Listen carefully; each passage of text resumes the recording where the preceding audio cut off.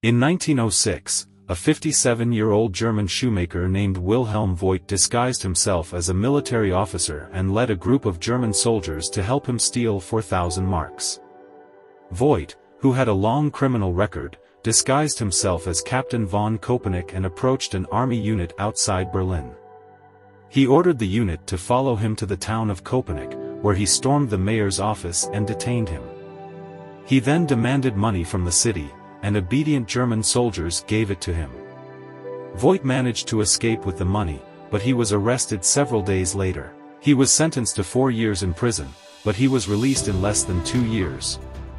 Voigt's story became famous throughout Germany, and he became a folk hero. He died in 1922, and his stories have been adapted into films and plays. Leave a comment, like and subscribe, and please share this channel. Thank you.